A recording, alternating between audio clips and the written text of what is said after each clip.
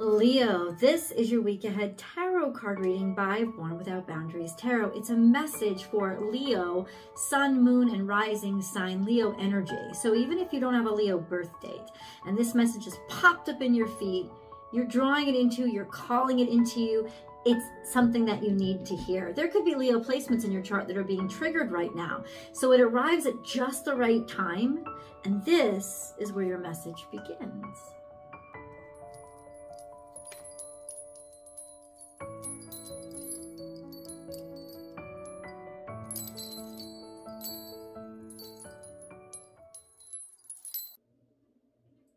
Wow, Taurus energy. This is very certain and sure energy. Learn from the past. So it's almost like, I don't want to repeat the same process. I don't want to make the same mistakes. It's almost like, Leo, this is the thing. You're a fire sign. You are a fixed fire sign. So you're certainly not as impulsive as Aries, and you're sure not as lackadaisical or, oh, let's try it, as Sagittarius. So there is a level of decorum. It usually comes from honor and integrity that kind of guides your way forward and slows it down a little bit, but you're still future focused. Fire's always future focused. That's what fire is. Like, look into the future, which could lead to a lot of anxiety, to be honest with you, because if you're always looking to the future, you're not really appreciating the now. Learn from the past is you've got to slow yourself down enough to realize that you could be making the same mistake again simply because you're doing what you always do, which is rush into the future, rush at a circumstance without really thinking, have I been there before? And if you're starting to get those little tinglings in you, slow it down enough to listen to them, because you're being called to listen to them. This doesn't mean that you're not headed in the right direction. It just could mean that, you know, your momentum is a little bit off, or that you were about to barrel into it and do the same thing again. And, you know, we can't keep repeating the same process over and over again. It's like learn from what you've been through, learn from where you've been, learn from where you've come, and be able to move more confidently and move more competently into the future. Because confidence, and Leos, you have a plethora of confidence, but you don't always have your competence because you don't always wait long enough to develop it. So there is a sense of, okay, I'm moving forward in confidence, but do I have my competence really down? And so there's a sense of, it doesn't mean you're not moving forward. It means that you're making sure that there's integrity in every step, and that there's intellect in every step, and that it's registering where, oh, is this really going to get me toward what I actually want? Is this actually what I want, or does it just look like it and I'm letting it bait me? Things like that. So let's get into this. Remember that as I divide the deck, Leo, there are going to be cards that fall out, and those cards are going to stay where they lay, because that's part of the message. If you're looking for a personal reading, I do those. Please just go to my website, www.bornwithoutboundariestarot.com, and you can book and schedule your personal reading right there. You will have your message within 24 hours of whatever day you booked. Sooner if I can. My clients will tell you I get those readings to people as quickly as possible, because I know that you want your answers. If you're just new here, welcome to the channel. My name is Michelle. Thank you so much for giving my videos a try. Please remember to subscribe to the channel and then ring that notification bell so that you know when I go live, because I do I do public tarot card readings here on YouTube. And if you'd like to participate in those, then you certainly can. Okay.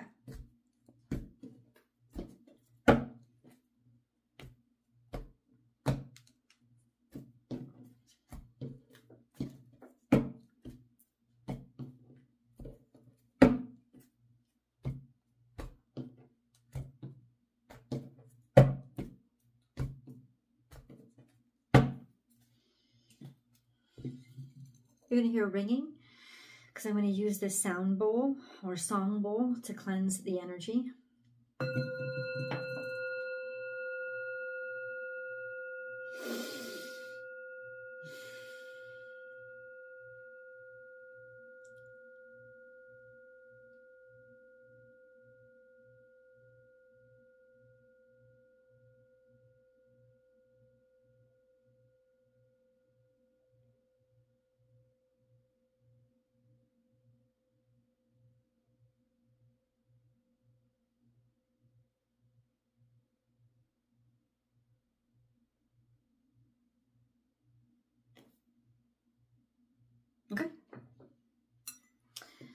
Leo, let's give it one more shuffle to see what else wants to come out.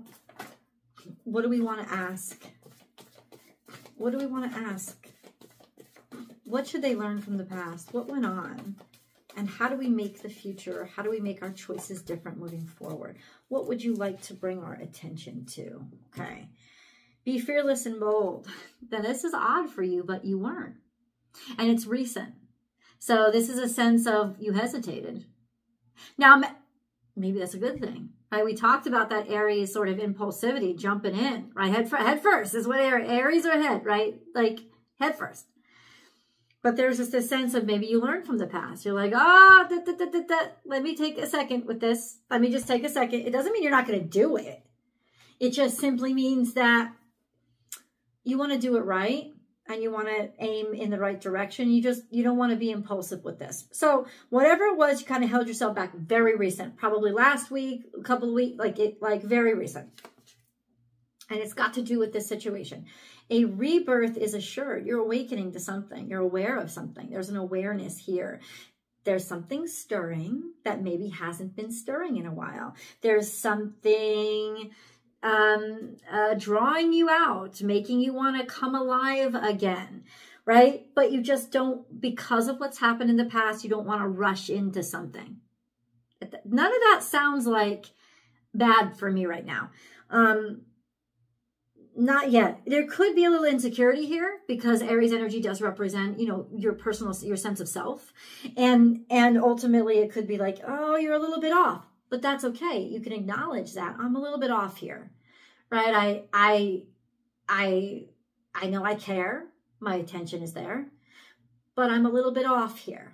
And that's okay. Like I have to acknowledge the weakness in me as well, right? I have to acknowledge the insecurity in me as well. And I have to ask myself, why? Why am I feeling these things? Write them down. See, maybe you can figure it out. Hold on. Now, moving on, we have time to heal. This is in reverse. So I think you felt like a red flag go up to say, there's something here that is still very toxic that I'm dealing with. And I don't want to shove my whole self in, or I'm dealing with somebody that I know isn't going to put in as much as I'm going to put in. And it's time to let go of this situation. Time to let go of a situation that is gnawing at your heart. Time to let go of feeling like I have to give my all into everything. Or time even just to let go of the feeling that if I'm not all in, it's nothing. And that's not necessarily true. There's a sense of, do I always have to go all in? I'm ready to move forward now with a firmer sense of who I am. I'm learning to go slower.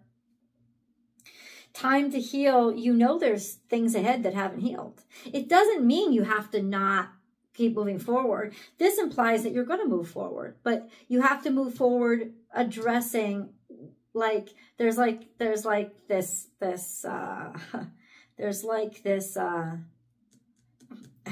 I keep saying this, elephant in the room. There's just this sense of, I said this to Cancerians too, something has to be addressed because it's sitting on your heart. And I feel you're going to tackle this a lot more directly than Cancerians did because you just move more directly. But you have to get this off your chest. You've learned from the past that you're not going to go anywhere and it's not going to be anything good if you don't. So let's get into the 7-day play-by-play. I want the specifics. I want to give them to you. What then, God, is happening here? Why are Leos hesitant? Should they be? And how do they move forward? What is this all about? How does this end up? Let's do the 7th day. How does this end up? Where do we end up here? What's the conclusion? What's the conclusion? Okay, let's start with day 1. Just flat out, God, can you tell us step 1?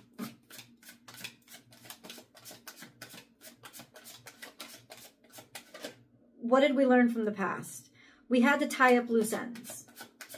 There's a reflectiveness here, a sense of hurt, a sense of suffering, a sense of Knight of Wands. It's like you wanted to reflect, before you took action. You also wanted to make sure that the actions that you were taking were based on the humble pie that you had to eat from the past, right? There's also, you were dealing with a situation, my friends, where there was loose ends that you still had to tie up. You couldn't move forward until you cleaned up the past. That's what it's saying. And it's almost like everybody always tells you don't ever go back. Well, you got to go back if you haven't built the bridge strong.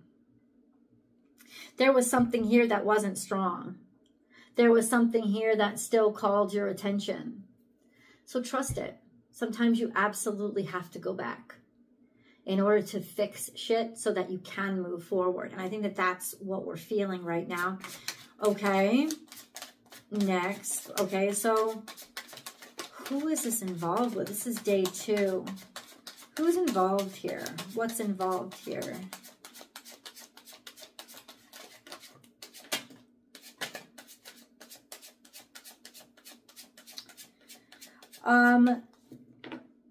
A situation that grew stagnant, a situation that you put a lot of work into, and now you're finally getting credit for it.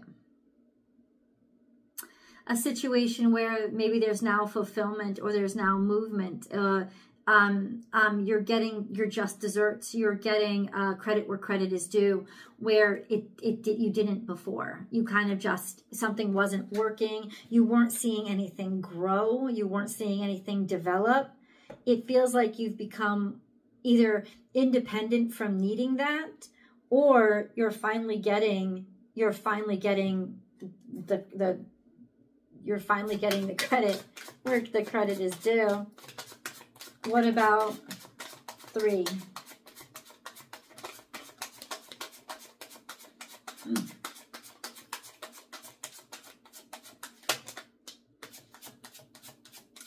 Something was stealing your power. No matter how hard you manifested, there seemed to be, it's undermining. Or you took a really bad situation where you were completely wrecked or defeated, and you, through your actions, your talents, your gifts, your experience, actually put it to use for you.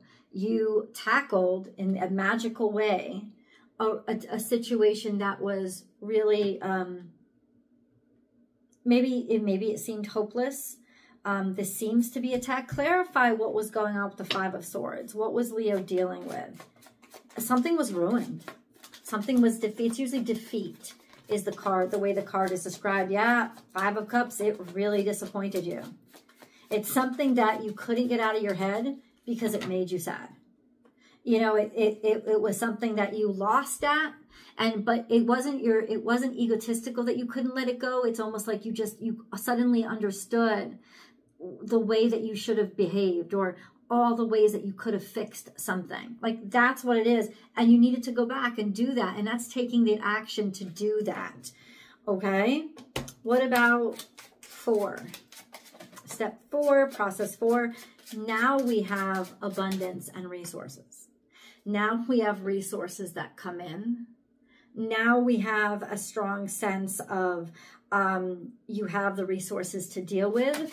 This could be about a woman in your life.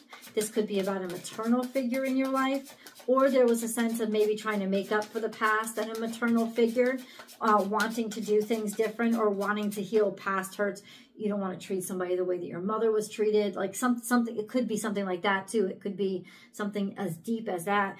Or it could be as simply the resources are finally coming in because you made the decisions you made. Or you can now, the resources are coming in so you can amp up your efforts. Okay, what about day 5?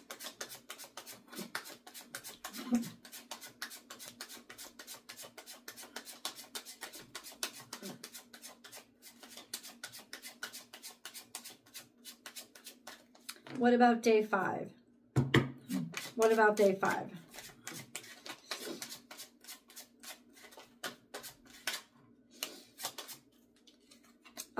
We have standing your ground and fighting for what you believe in. Not backing down, standing in your integrity. Amen. That's definitely Leo energy. What about day 6? It's almost like coming out and saying, I care about this. I want this. This matters to me.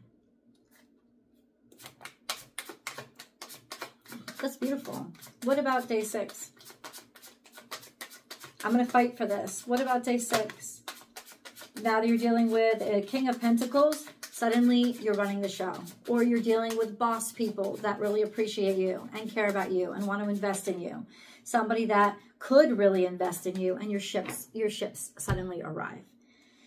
Your ships suddenly arrive with this person who wants to invest in you. You're out in the open. You're suddenly acknowledged, public recognition, victory and success. Your ships coming in. It could be somebody who's a big dog, big wig, somebody who has money, somebody who can invest in you, or just somebody who's really reliable and salt of the earth and dependable and has a lot of integrity themselves. So you're starting to attract a higher level of person.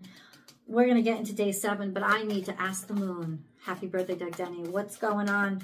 Your hard work is paying off. I tell you, not quitting is your thing. And it's probably why everything for stuff is working out for you. So we have a new moon in Capricorn that is saying your hard work paid off. The sense of renewal of confidence in yourself and the decisions that you made to keep moving forward. Virgo energy, you may be dealing with Virgo energy, Taurus energy. This is, you are good enough for this. You can do this. You do deserve this. Finding the strength to move forward in that certainty that I deserve it, like finding that strength to realize I do deserve this. That's why I'm going to not give up on it. And your dreams need a practical plan. Also realizing that this time around, this is Taurus energy, just like that elephant energy, but I need to do it differently this time around. I need to be practical. I can't be hopeful. I can't be aspirational. I can't expect this to all be spiritual. I need to do the work. I need to be practical with this. I need to also vet the integrity of all the resources I'm dealing with. That kind of sense. Like, I'm not going into this blind again. What is this all about for Leo? What is this all about? What does it all come down to? Breathe. So it's like you're finding your center again. You're finding your confidence. You're finding yourself again. Let's get an angel message before we get into day 7.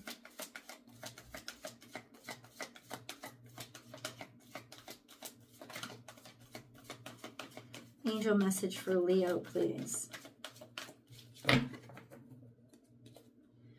Angel message for Leo. Multifaceted. There are many layers and dimensions to the situation or person you're asking about. So you're understanding now that it's not simple, that it's complicated. And it's okay. The sense of, I understand it's complicated. I still want it. I still deserve it. I still believe in it.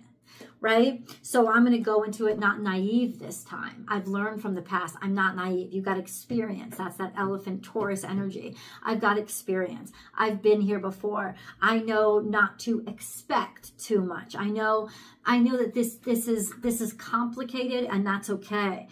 Be gentle with yourself. Now, this is the key. You've been through a lot and need time to heal and recover. So a sense of not pushing it and putting it all on yourself either. And I think that you've learned that from wisdom too. That sense of, it's not all about me. I also have to learn the integrity of what I'm working with, right? Or who I'm working with.